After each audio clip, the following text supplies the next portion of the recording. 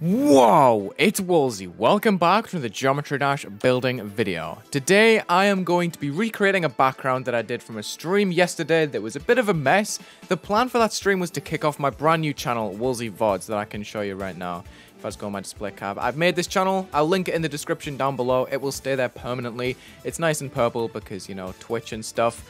And I think I'm going to make this video itself the first upload to Wulzy VODs. Just an uncut building video so you can get the idea of, you know, what it's going to be like on that channel. Because I know a lot of you wanted to actually see uncut building videos and stuff. So I'm going to stream more and then upload the streams to that channel uncut. So you can see exactly what's happening. You can follow through step by step. Yesterday, I made this part in a level. I call it Gamering. It was supposed to be a demon level in a day. There was meant to be much more than this done, but I only got the first part done. So we have this like cool little circle effect in the background that I just want to explain for a video for Wulzy VODs because I think it's pretty cool. Obviously, this is a bit more advanced than what I'm going to be showing. There's a lot of tampering with the environment. I put glow and stuff above the level, as you can see. If I just go in the editor right here, you can see it's kind of shaded and there's like blocks in front of it and stuff like that. I'm just going to show you how to make the actual circle effect itself, where the colors inside the circle change when they overlap. I think it's a super cool effect. It's super easy to make. And to prove my point, I'm going to make it in like 5 minutes or so, something like that. I'm going to have a timer on screen. This is probably the perfect time for me to talk about the stream overlay that I've got set up. I have a timer down there. You can see it's ticking away. I can like reset it and stuff. And also, if I send stuff in the chat, you'll see it in the bottom corner now. I mean, it's kind of ugly with the link controls being there, but I have them turned off most of the time. So you can see right there, it just slides in the bottom corner. I think it's going to be neat. I'm coming off a vacation and I'm going to be streaming a lot more. I have a stream playlist that's just playing this music like live. This isn't edited in. This is literally just from a stream playlist. I mean, Spotify is kind of broken. It puts in the wrong pictures for the wrong games, but you know, you get the idea. It's pretty basic at the moment. I'm going to be adding more to it as we go on, but yeah. I'm basically just going to explain how I made that effect with such simple uses. So let me just turn on this timer and we'll get going. Just so you can see how long this is really taking. So it literally just involves semicircles. They're not even semicircles. They're quarter circles like this with outlines above on a new editor layer and then a copy of the same circle again. But before I do that, I'm going to set this to B4 and I'm also going to set it to black like so, which I always put on color channel 9. I'm going to copy paste this, put it on B3, and once I add blending to it, it will just get shoved all the way down the bottom of B3. So I can take this outline, put it on the same black, and put it on B3, and we should just have a red circle right here. Awesome. I'm going to scale this up collectively to 4 times using scale hacks, the slide limit in Mega Hack V7 right there. And I'm just going to link it together, I think. But most of the time, I'm going to keep link controls disabled just because it's a lot smoother for me to actually edit this level. Okay, so I'm going to make another circle next to it. Before I do that, let me just show you the overlap. It's just red and red, right? But if I change... Hold on. If I move this back and I actually change the red right here. This is 9. We need 1. If I change the red slightly to be more desaturated and decrease the opacity, you can see the overlap right there is slightly brighter, and this will really help once I change the hue of it. So I'm really excited to get into this and show you how this is made. But first off, I have made a slight error in the way that I have not changed the layer of this blending at all. Yeah, you see, this is such a mess. It's not layered properly whatsoever. Let me just fix this real quick. This is the joy of the VODs channel. You won't see this on the main upload. What am I trying to do here? I'm just trying to swap these out. All right. Let me put this on a different editor layer now. I completely forgot to do that at first. Okay, so we have the circle, we have the blending, and we have the outline right there. So I'm going to change the right circle in its hue to 120. Now, hue, you can think of it from 0 to 360. Those are both the same. Hue 0 and hue 360 are both the same. I'm going to have 3 circles, so I need 3 incremented hues that are equally distanced apart, and that will be 0, 120, and 240. So we have 120 here. The maximum bound is actually 180. You see, I kind of moved the slider past there.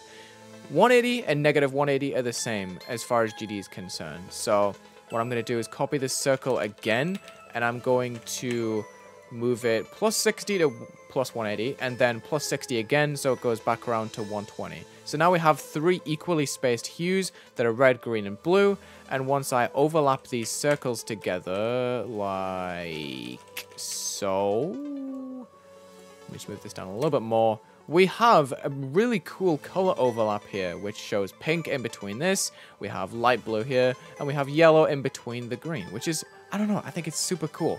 And what else you can do with this is select the black, and it will collectively like tint everything, even with color too. Like I can make it red, I can make it blue, I can make a cool pulse like this. I think this is one of the sickest things you can possibly do. Like, just color-wise, like it's so beautiful. You get a collective tint on everything. It stays the same. So I'm going to be using this to make a background, which is why I've linked the circles together. Because now I can move the blue and the green out the way and just focus on reds for now, making this a ship section. Let me just put a ship portal underneath the level so you can see the borders. I'm going to set out this red circle at different shapes and sizes collectively. Wow, I forgot to turn on the scale hack again. Okay, so let me just change the size of this circle over and over again like so. So we have like a really interesting pattern here. It is going to be slightly copy pasted just because I'm trying to play safe for time. Also, is it? No, I thought the outlines were like kind of broken for a second. It kind of looks like this side is thicker than the other side, but that's just the GD zoom, like playing tricks on me. Like it's not like that, don't worry. Yeah, sometimes you get a really weird view on stuff with the GD editor. Sometimes it doesn't like load stuff in properly. Okay, so I'm just going to take these circles and copy paste and flip them like so and add them to a group, which is going to be 1 for now, I guess. That can be the collective moving group actually. So what I'm going to do is place a move trigger straight away that just locks this to the x-axis right off the bat. And I'm going to move these circles towards me as well, so we can just get straight into this action.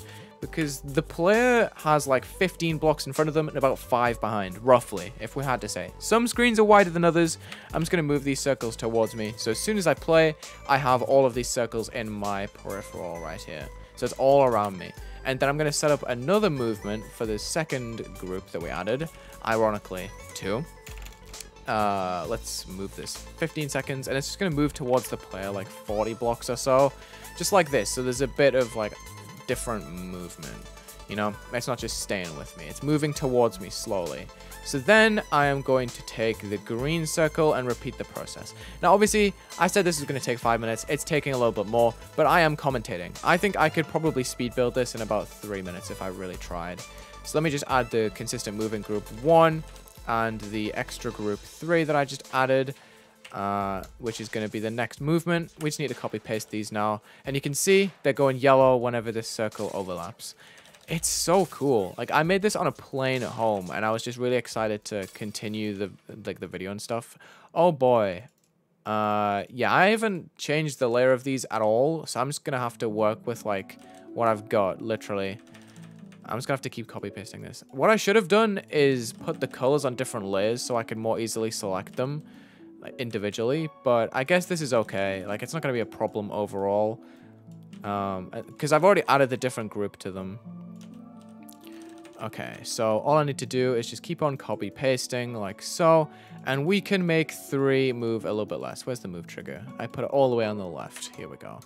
3 is going to move like 250, I guess. So there's going to be a slight difference, and the overlap is going to be showcased a lot better.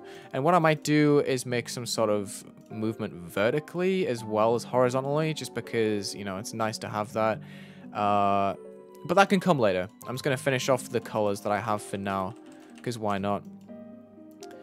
Okay, so I need to add 1 and the next group 4, and we'll just continue with what we've been doing. Just scaling up and down and moving it around. You can create some really cool depth with backgrounds like these. I mean, all of these circles are technically on the same layer, so I can't really put glow and like differentiate the different layers to them, right?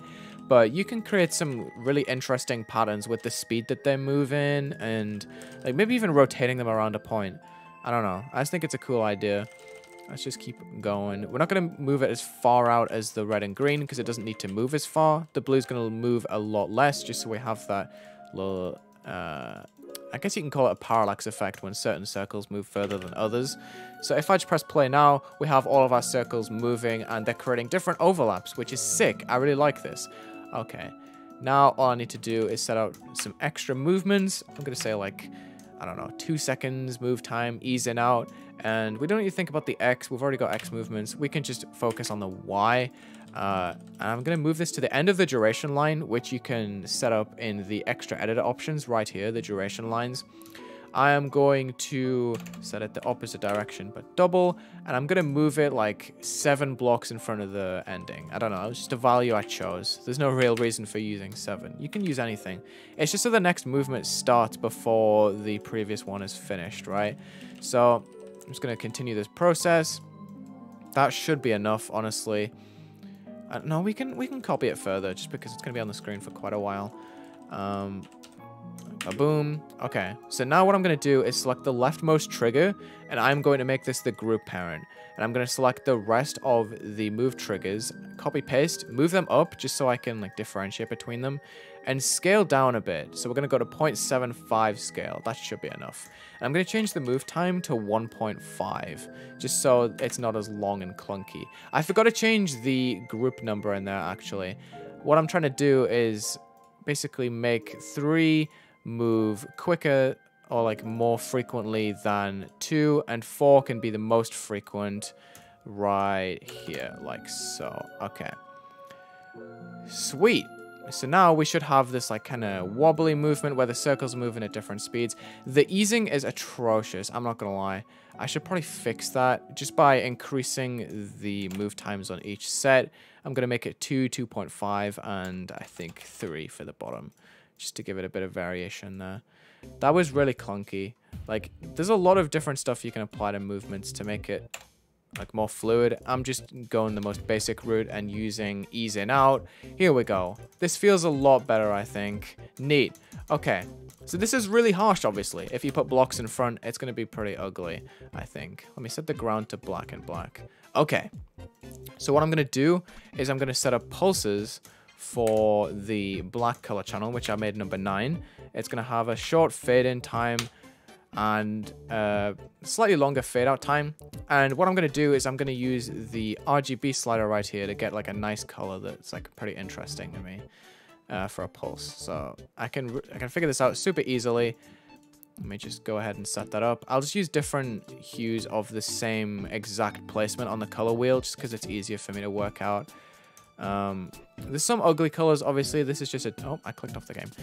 This is an easy demonstration just to show you how this effect works and stuff and how you can like tint it. I'm also going to make the background white, so prepare your eyes for some bleeding. There we go. It looks a lot cleaner on white because the colors match a lot more easily. Okay, so that's kind of making it less harsh on the outlines. It's making it more interesting too. I mean, obviously this isn't synced to anything, but that's a simple background you can make. And something else, you can probably just stick on some like extra sized glow on the foreground just to make it a lot easier to look at the edges too. Just to blend it in a bit and make it a bit more interesting. So we have the movement 1, we have T3, white glow, that's just going to stick at the bottom like so. And we'll just do the same for the top. This is really lazily put together, but you know, you get what I mean. I wouldn't use that scale of glow because it's going to be like super opaque. But we have our white glow at the bottom right now, just to kind of wash it out right there. And what I was doing in the level is placing like little beams that go in between. I'm going to sort that out real quick. Where's my, there we go. Little pillars like this. I'm going to make this a new color channel just for speed. That's going to be on 75% opacity. And I'm just going to scale it up. So we have like a little bit of extra coverage that's going to like wash out the circles at different times. And I'll probably add this to the movement group, honestly, number 1. And we can just extend that across and move 5 towards the player, just like we did earlier. So number 5 is going to move like 500, I guess. So now we have like a little washed out little beam that moves across, and we have our circles that are changing in their color. That's going to make sure everything's on don't fade and don't enter, and we should be good to go. Nothing's transitioning on and off of the screen. That took us 12 minutes to record. I don't know, it's a pretty cool effect in my opinion. I don't know. I haven't really seen it done before, but maybe I'm just being like really ignorant. I obviously applied it to the gamering level right here. I think it looks pretty smooth. The transition on is kind of helping it stand out, but yeah, I think you can like really go hard with this if you have the right colors and you have like the right mindset going into it, making it sync and like play well, you know? But that's pretty much all I have to say. That is the cool circle effect that took me 12 minutes to make. I bet I can make it in like 5 minutes. I don't know. That's the end of this video. Thank you so much for watching this Geometry Dash building video. Thank you for watching on Wulzy VODs if you have done so. Hit the subscribe button on both channels. I'll be posting very frequently whenever I stream and edit stuff down. Check the links in the description. Leave a like and subscribe. And as the Wulzy on the screen says, wait, that says S. Subscribe.